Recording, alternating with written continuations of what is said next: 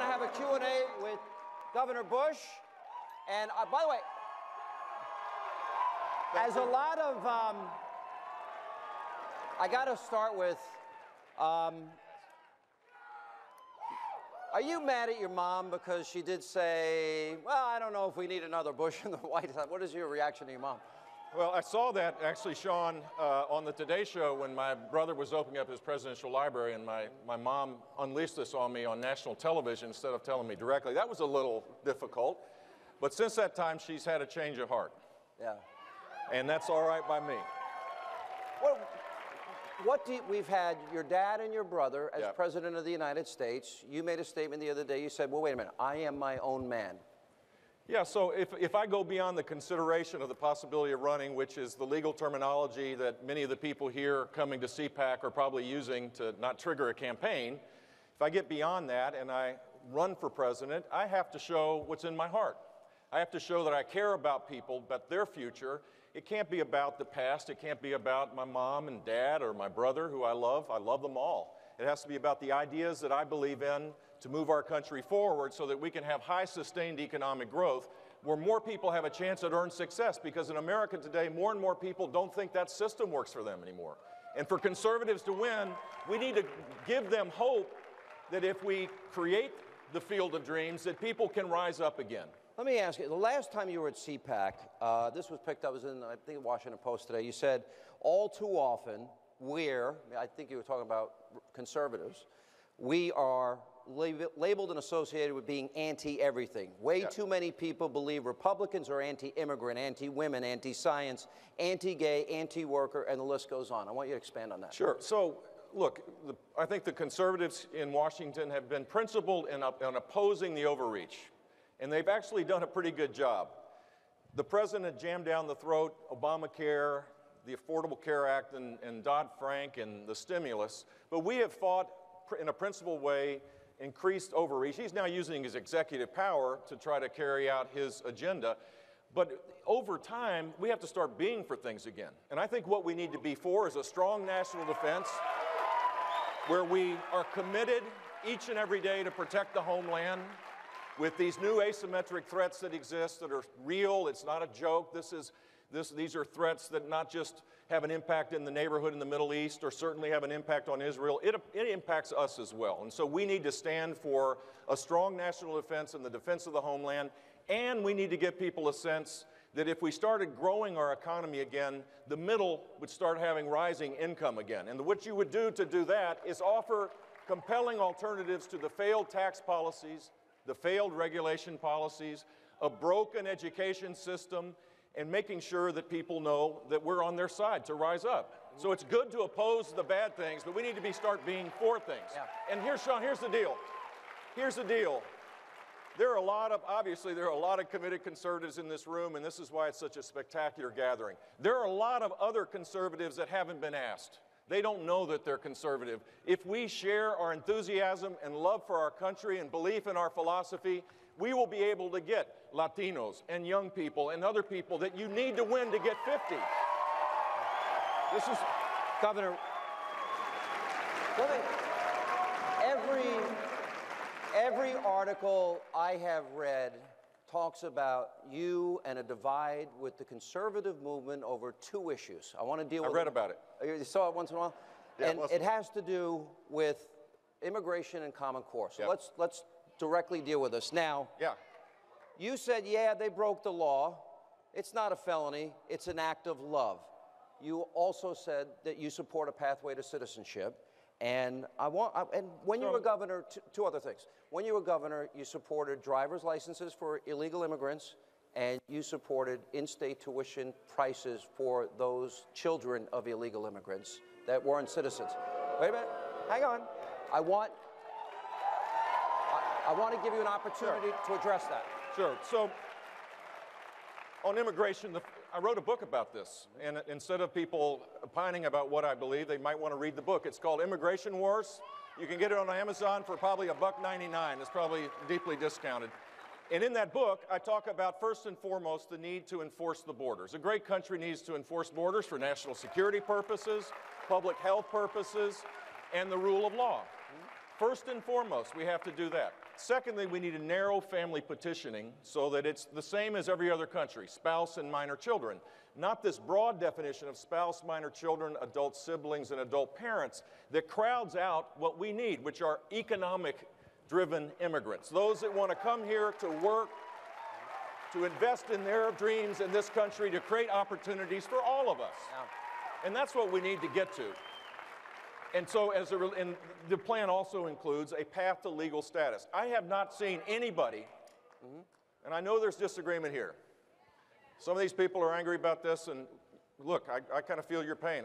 I was in Miami this morning. It was 70 degrees. So the simple fact is, there is no plan to deport 11 million people.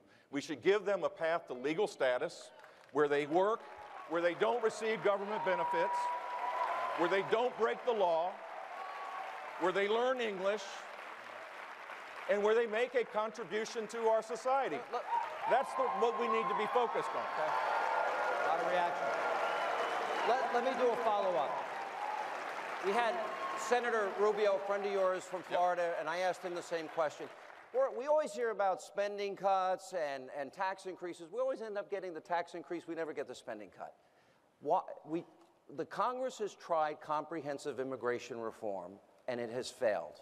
We now have a crisis going on with the Department of Homeland Security, the President's executive orders. My question is, why not secure the borders first, once it's verified, secured? Let's do it. First. Let's do it, man. And then talk about... I mean, so instead of having a political argument about this, the President did use authority he doesn't have. The courts are going to overrule that. I've been consistent about that. Let's control the border. There's nothing wrong with that. That's what a great nation has to do. There's nothing that holds back the Republicans to put a comprehensive plan in place to do that. But the simple fact is, this nation needs to start growing at a far faster rate than we're growing today. We have to be young and dynamic and aspirational again for all the young people in this crowd to be able to get a job of purpose and meaning. We need to begin to change the subject to high sustained economic growth.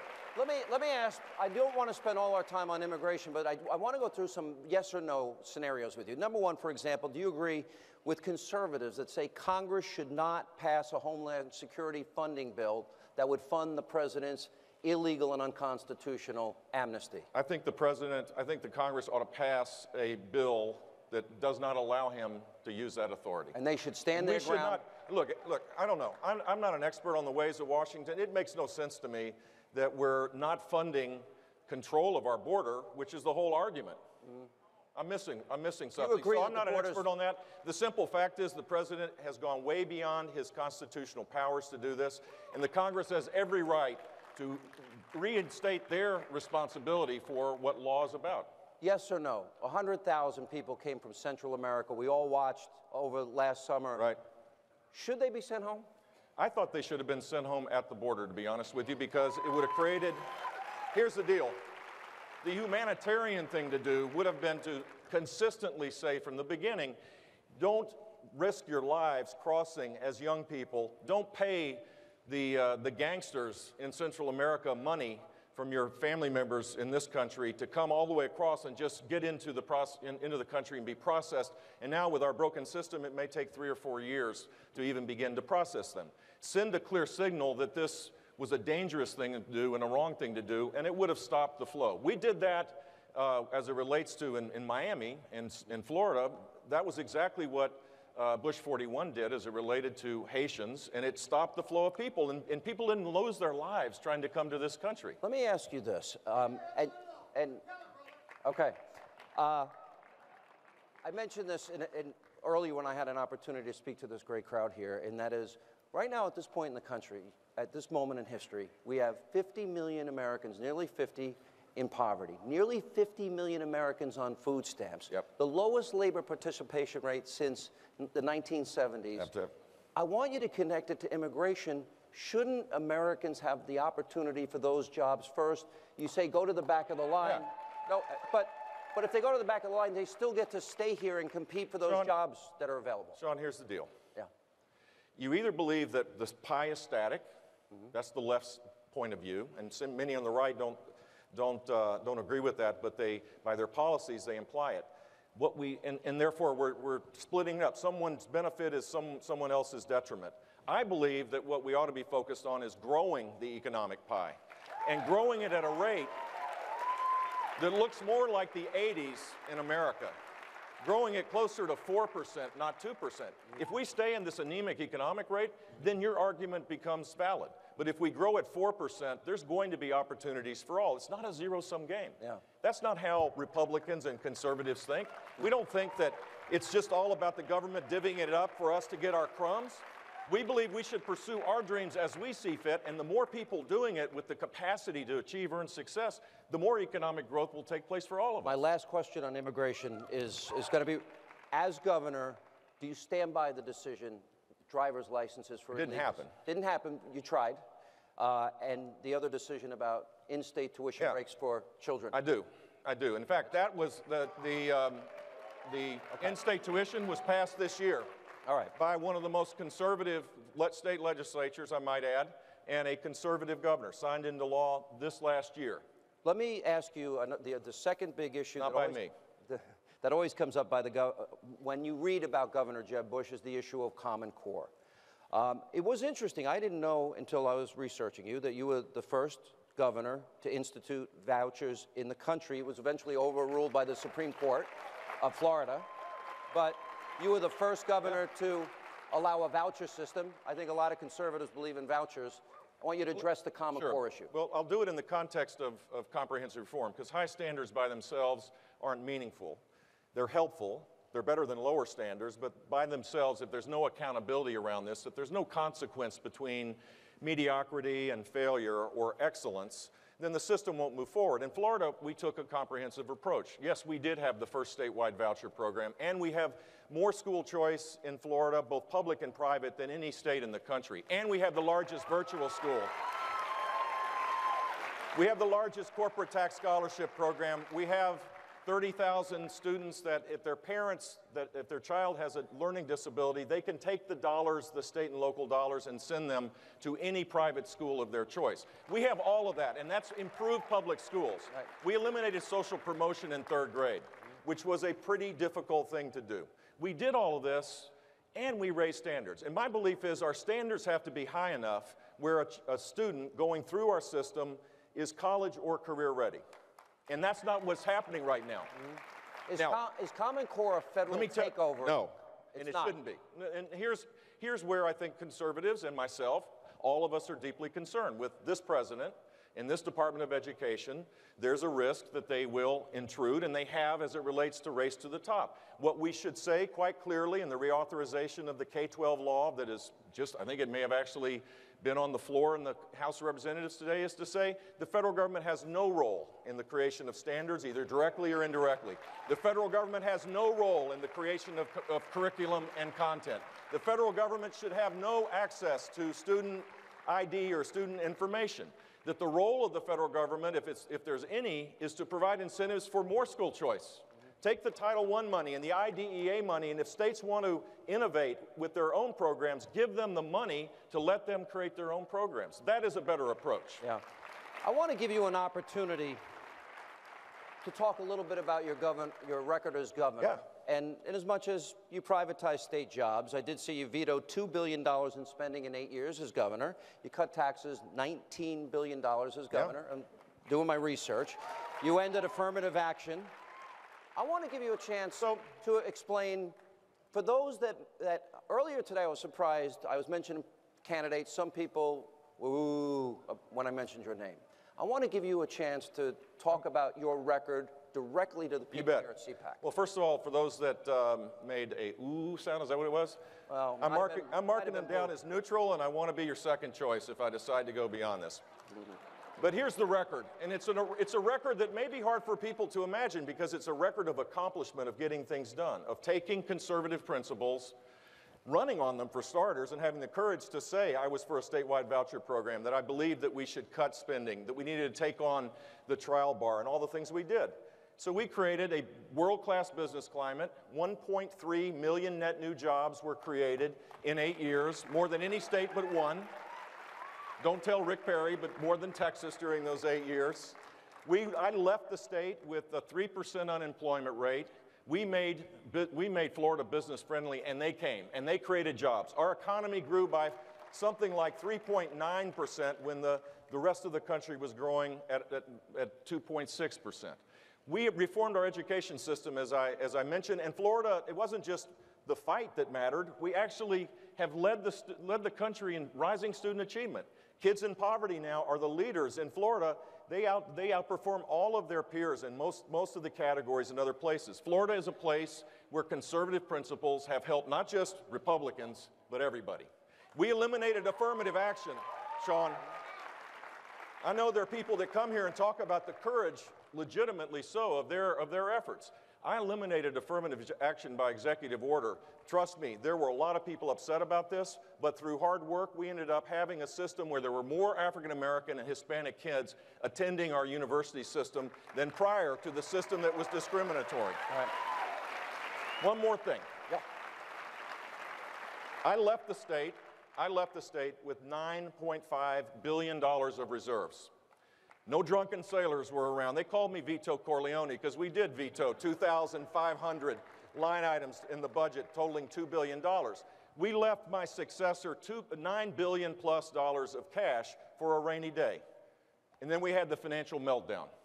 And so conservatives need to be focused on not spending everything that they have, of cutting taxes to stimulate economic growth so that more revenue comes in people's pockets and the government gets their fair share as well. Do you think you can lower taxes with $18.1 trillion in debt that we have now, $100 trillion in unfunded liabilities? You can lower taxes and create more economic opportunity that will generate more revenue for government than any of the most exotic tax plans that Barack Obama has. Right. Yes, I believe that. I'm looking at the clock. Let me ask, national security, national defense. Your brother predicted in 2007, unfortunately with pinpoint accuracy, what would happen if we left Iraq too early. We didn't keep intelligence on the ground, training forces on the ground. Now we have ISIS, people being beheaded, burned to death, a war on terror that is being waged, Coptic Christians, simultaneous beheadings. My question is, what would you do if you were the commander-in-chief to defeat ISIS? By the way, and Mitt Romney was right in the debate about Putin. And Mitt Romney was right about a lot of things that the president just left off about not having a strong military. And so our position needs to be to re-engage with a strong military and a strong presence. We can't disengage in the world and expect a good result. As we pull back, voids are filled. Iraq is the best example of that. So where to from here? We need to reestablish relationships with countries that we have managed to mess up. I mean, we've managed to mess up almost every relationship in the world, if you think about it, including Canada, which is hard to do, but we've done it. But Egypt, we got it wrong 3 times in a row in the last few years. Jordan, the king comes asking for support. I've yet to see. Perhaps it went covertly, but I haven't heard anything. Israel? Israel, for sure. Turkey, all of these countries have doubts about America. We need to be engaged in the world, build a coalition to isolate and then put ISIS around a noose and take them out. And that can be done not by ourselves unilaterally. That has to be done with American leadership. How would you do it? Specifically, what would be your first steps? I like the idea that Senator Corker's talking about creating a safe zone for the creation of a free Syrian army, which we should have done 3 years ago, but begin that process. I like the idea of not putting conditions of boots on the ground so that we could have the intelligence capabilities and the special forces capabilities to make a difference. I like these ideas, but all of them require re-engaging with the neighborhood so that they consider it a high priority for their own interests to be able to participate in this. And the negotiations with Iran make this far more complicated.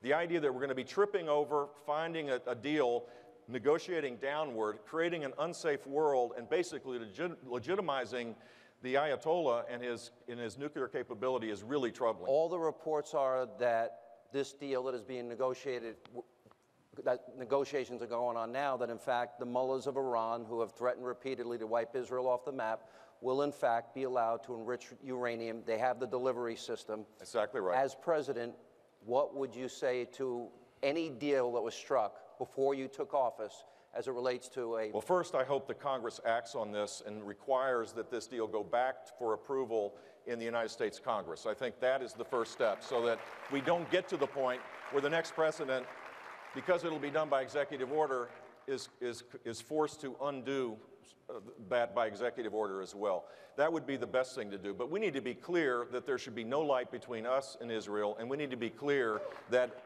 other discussions as it relates to Iran need to include their strategy of using surrogates to destabilize the region. Simply focusing on whether or not Iran has a weapon, and then now negotiating down where we're going to regulate it, is just bad policy. What is your reaction to a president that can't acknowledge radical Islam or the Islamic State is Islamic?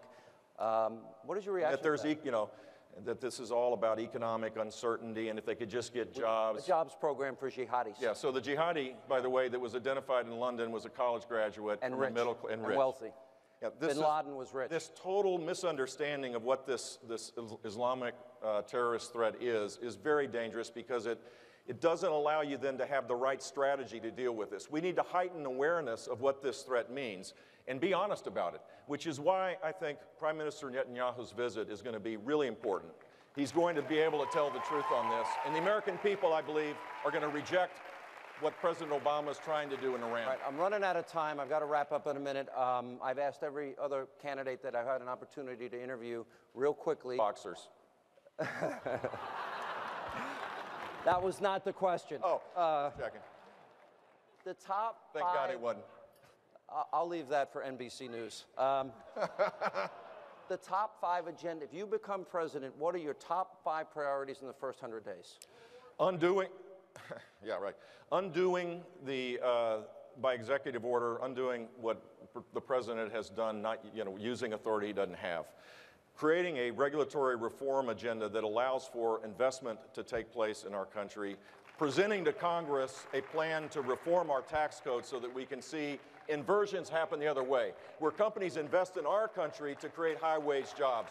We need to get back to high sustained economic growth and then send the signal to the rest of the world that we're going to be their partner for peace and security. All right, I'm going to do our lightning round, but before I do that, a lot has been written about Terry Schiavo. You used to have a license plate that said "Choose Life." Yeah. Any regrets over the Terry Schiavo fight? No, we were the first state to have a Choose Life license plate that helped with crisis pregnancy centers around the country, around the state, and I'm pro-life. I also believe that the most vulnerable in our society need to be protected.